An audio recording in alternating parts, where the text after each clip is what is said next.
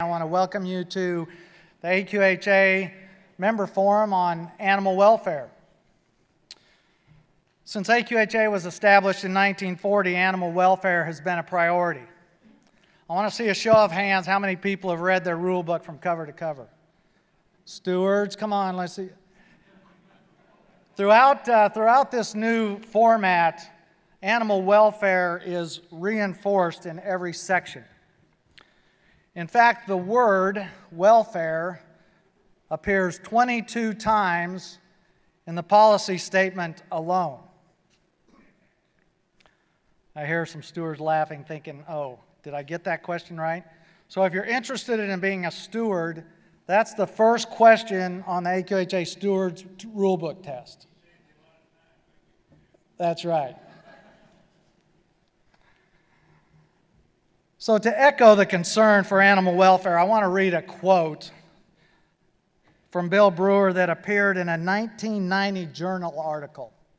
It says, "My big concern, and I believe the largest single threat to our industry, has to do with animal welfare and humane issues." He said, "I'm not just talking about abusing the horse, but also the way society looks at the horse.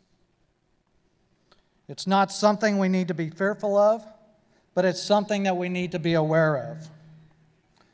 This awareness comes with responsibility to take action.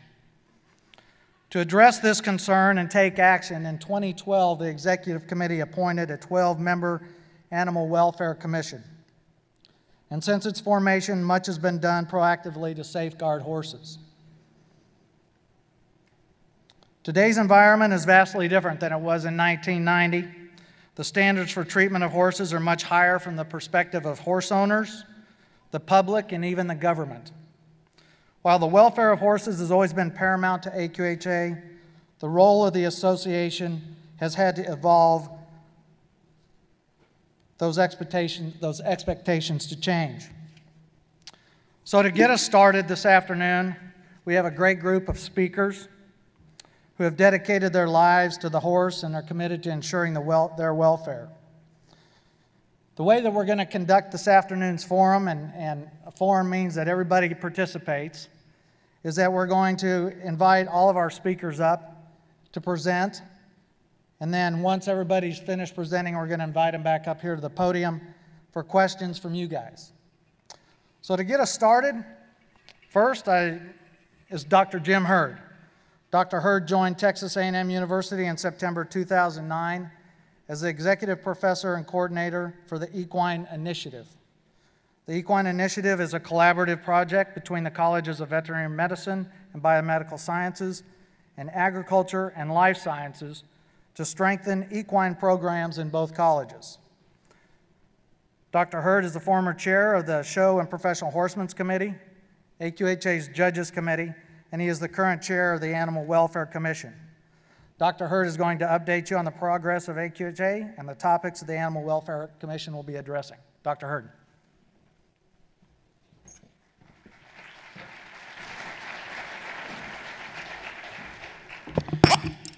Thank you, Ward.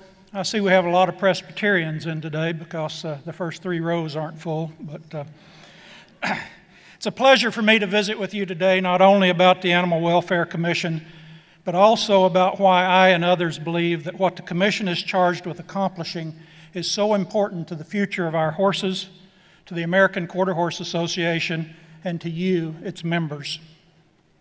I'm really glad that I get to speak first today because I know all these people that are on the program and I don't want to follow any of them. So you're in for a really interesting afternoon. I want to echo one of the things that Ward said. This is a members forum, and even though there's some of us up front, we want to make sure that you get a chance to ask questions and that we have a chance to answer those. If you don't get a chance today and you see us during the convention, stop us and ask us your question, and we'll try to answer that. It's been an unbelievable experience for me to work with the people who make up the membership of the AQHA Animal Welfare Commission. They are an extremely talented and dedicated group who come to the Commission from a wide and diverse background. There are exhibitors, breeders, trainers, veterinarians, and educators on the Commission. Each of the members of this Commission are leaders within their own realm.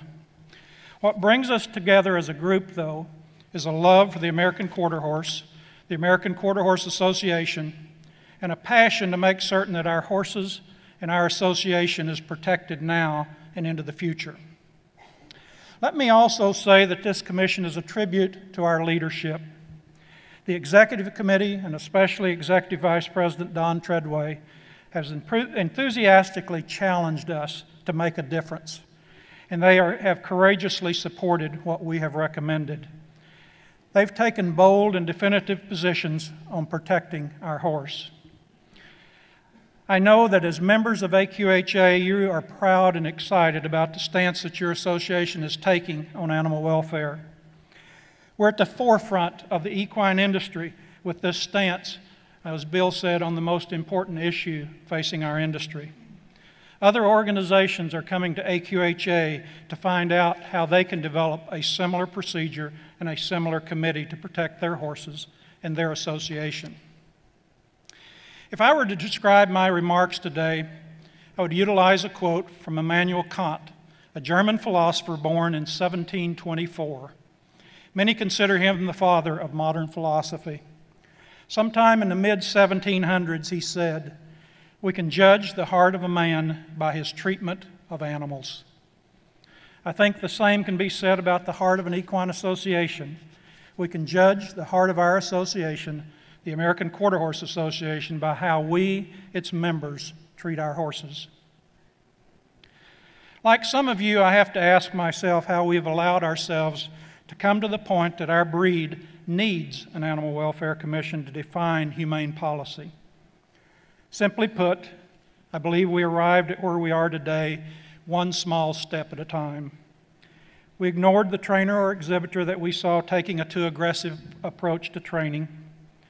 We ignored the sometimes robotic way that our horses began to move and to be shown. Our competition is tough, and sometimes in order to compete, our training methods have become more and more extreme so that our horses have lost individuality and at times expression.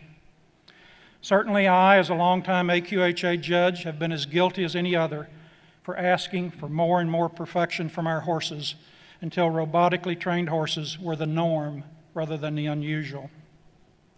So why didn't we do anything about it if we didn't like it? We didn't do anything for a variety of reasons. Some of you certainly have questioned what we were doing, but when asked why our horses move the way they do or why someone was training in a particularly aggressive way, you were told it's okay. We need to do this in order to win. Sometimes well-known exhibitors who told us it was okay simply intimidated us. And finally, as a group of owners, breeders, and exhibitors, we just didn't pay attention to gradual changes that, when accumulated over years, are a huge divergence from where we started. Most of all, though, like some of our modern human athletes who are so common in our headlines today, we did what we have done in order to win. We became accustomed to the look and the style and decided it was okay. As the term habituation is defined, we learned to ignore what at first sight we found to not only be unpleasant, but often undesirable.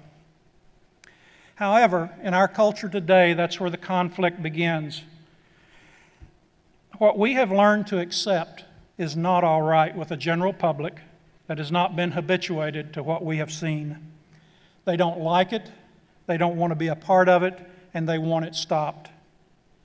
To be honest, we have no idea how many people in the last 20 years have come to our show with a love of horses and left, never to return because they didn't like what they saw us doing to our horses. Worse, we have no idea how many parents brought their horse-crazy children to our shows and left saying they didn't want their children to be a part of what we were doing. Even worse than the above, we probably didn't even know they were there because they didn't talk to any of us.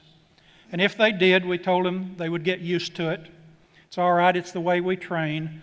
Or the worst response of all for the American Quarter Horse, it's okay, this is the way we've bred them to move. I remember a quote from a commentator during one of the baseball strikes a few years ago. I think it's pertinent to where we are as an industry. especially an industry that is wondering where our youth have gone. This commentator said, "Our sport can survive economic cycles and other common problems that it will face. What it can't survive is becoming unfashionable to the general public." As an industry, we need to make certain that we don't become unfashionable because of what we do to our horses, how they look, and how we train them. In agriculture, and in particular the horse industry, it's common for us to dislike activists, especially those that don't like what we do. We call them crazy, eccentric, troublemakers, ignorant, and worse. But listened to early enough, activists can be helpful to an industry. Most activists join the animal welfare groups after they've been ignored by their own industry. If you think that there are not people in our industry who are concerned about what we are doing, I urge you to Google terms like equine welfare, inhumane treatment of horses, inhumane treatment of show horses, or any related topic. There you will find page after page of comments directed to what they're seeing when they go to our shows and to our events. To these people, we are already unfashionable. So why does AQHA have an Animal Welfare Commission? Simply put, we have one to protect our horse. By protecting our horses, we are allowing our association to be proactive addressing its problems rather than waiting until someone outside our industry tries to limit our ability to show and exhibit, as they've done with the Tennessee walking horse and as they now are doing with spotted saddlebreds and racking horses. During my years at Colorado State University, I was able to work with a well-known animal welfare spokesperson, Dr. Bernie Rollin. Bernie loves ranchers, he loves horsemen, and those who make their living raising livestock humanely. He's often bridged the gap between producers and activist groups. My favorite quote of his pertains to how we keep the animal activist away from our industry. He says, "It's simple. As an industry, you need to quit doing the 5% of your practices that activists spend 95% of their time criticizing you about. Stop doing the 5% that they spend 95% of their time criticizing you about." By the way, Bernie also believes that those of us that show and race horses are what he calls the low-hanging fruit of future activist activities if we don't change what we are doing. The Animal Welfare Commission is trying to identify and manage those practices that are inhumane to our horses and that we need to stop immediately. And at the same time, stop those things that we're doing that obviously bring criticism to our industry and threaten us with outside control. So what are the recommendations that have come out of the Animal Welfare Commission? Basically, our recommendations fall into three categories. 1, legal or illegal equipment and training on the showgrounds. 2, strengthening our stewards program. And 3, the development of recommendations for fines and penalties for those that choose to ignore our long-established humane care rules. As with anything that is new and different, there's been lots of rumors and comments about what we've done and why. I was amazed to go back and read about the convention last year and all the things that the Animal Welfare Commission had recommended for the convention, and we hadn't even made our comments public yet. This year is different. I appreciate the fact that you as members are realizing that we're not out to get anyone. We're not crazy fanatics, and that in fact we're simply trying to put structure to what most of you think we should be doing as a breed and as an association. We're trying to stop those practices that we cannot defend, the ones that we need to absolutely stop doing in order to protect our horses and our industry. I'm going to talk in generalities about some of these, but all of the Commission's recommendations are in the AQHA handbook. First of all, the Commission defined abuse as it concerns our horses and our association by stating that abuse is any excessive or repetitive action that causes obvious distress or discomfort to a horse. Think about that for just a minute. Any excessive and/or repetitive action that causes obvious distress or discomfort to a horse.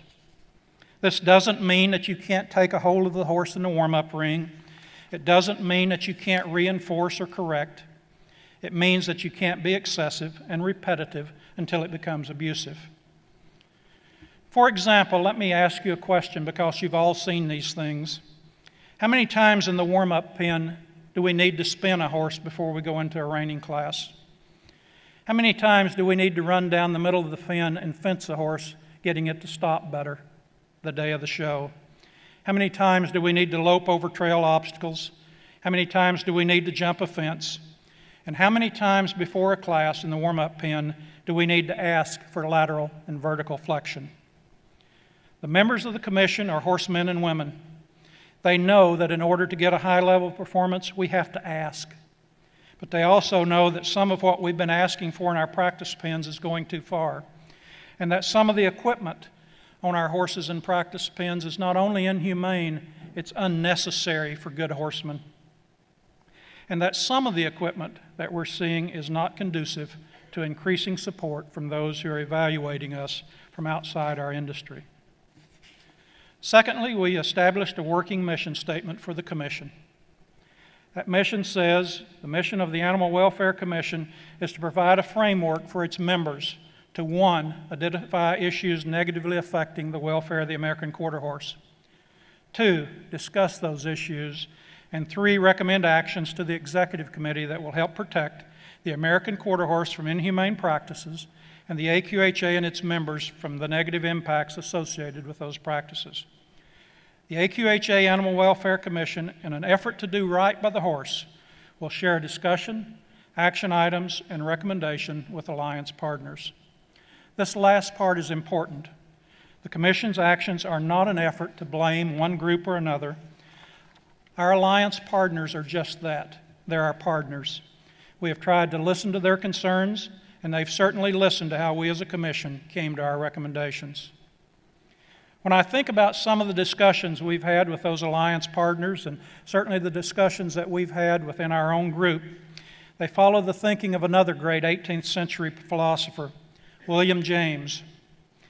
Regarding discussions and decision-making, he said, "In order to have a full discussion, we have to go beyond excuses, stereotypes, shallow thinking, rampant present-mindedness, and self-indulgence." I can assure you that this group, this commission, has done all of this and at times more. I also I want to tell you how much respect each of the members of that commission have for each other and from the industry or the part of our industry from which they come. There's tremendous respect in that commission. As far as new guidelines are concerned, we started with equipment. With some logical exceptions, we have asked that as exhibitors, we warm up and use on the showgrounds equipment that follows AQHA equipment rules that is legal in the show pen. Exceptions were made with the understanding that there is a place for humane training or freshening of a horse at a show, and realizing that any piece of equipment can be removed if it is being used inhumanely. In addition, we have asked our stewards to be more proactive in watching for those times when our exhibitors need to be softer in how and what they ask for in the warm-up pen, and to stop abuse when they see it. As far as stewards are concerned, this is the second of 3 main areas the Commission has addressed. We believe the Stewards Program is a key part of this entire effort. In fact, we believe that the stewards are essential to the change that we are trying to acquire. Let me be clear, we have great stewards and a good stewards program, but we need to remember it's an evolving system. In the past, our stewards have probably been more ambassadors than implementers of the association's guidelines. Today, we're asking them to be both. We want them to talk to the novice or the uninformed about our efforts, but we want them to identify abuse, stop it, and use the fines and penalty process that was developed by the Commission to encourage compliance. The fines and penalty system is the working close of the recommendation from the Animal Welfare Commission. We strongly believe that in order to eliminate inhumane practices, we need a system that penalizes repeat offenders. With the fines and penalties that have been approved by the Executive Committee, we have that resource. As I said, we understand that some people may just not know they're using a piece of equipment that is not legal, or that they're pushing too hard in the warm-up ring. As you can see on the chart on the screen, there is a category for that. An important part of the fines and penalty process is also the immediate filing of any warnings or card issuance. In the past, it was easy for an exhibitor to get a warning today and next week at another show with a different steward get another one. We had no way to record or check on previous warnings. Now we do. Our hope is that certainly very soon in the future that our stewards will even be able to download onto their iPhones or other handheld devices any outstanding offenses that someone may have that they're talking to. The AQHA Animal Welfare Commission also recommended, and the Executive Committee approved, the formation of an AQHA Grievance Committee that will consider the level of fines and/or penalties to be administered. At present, the penalties for violations range from a simple warning for a mild offense to large monetary fines and suspension from AQHA competition for repeat offenders. And of course, any recommendations from the Grievance Committee will be reviewed by the Executive Committee. As I close, let me leave you with a few conclusive thoughts. First, the Commission realizes that some of our decisions and recommendations are debatable. Some of you say that we've gone too far, and some of you say that we haven't gone far enough. Some of you have said that we should have been even stricter about equipment that we have allowed, and others that we were too extreme. We will continue to always look at these guidelines at each of our meetings. Secondly, we hope as an industry we remember that the future of our industry depends on the new people we can bring into it, especially young people into our youth program. We cannot risk the ultimate challenge to our association and our industry that we have become unfashionable. We must make certain that we present a product and an opportunity in which people want to participate and want their children to participate. Thirdly, we must recognize that at present we are open to public criticism because of some of our practices. Some of this criticism is coming from organized humane groups. We need to realize that these people are not going to go away. We need to address our problems ourselves as horsemen and horsewomen. We know what is humane and what isn't. We need to fix what we all know is unacceptable, not defend it or ignore it. In closing, as members of the Commission, we appreciate the support we have received from you, our members. We want to protect our horse, and in so doing, protect our industry into the future. And to paraphrase Kant, who I quoted in the beginning, when people look into the heart of the American Quarter Horse Association, we want them to judge us positively because we are treating our horses with the care and respect that they deserve. I hope that you enjoy the rest of the forum. Please take time to ask questions as we come toward the end of all of our speakers. I hope you enjoy the convention. As a born-again Texan, I welcome you to Texas, and it's good to have all of you here. Thank you, and I look forward to talking to you during the convention.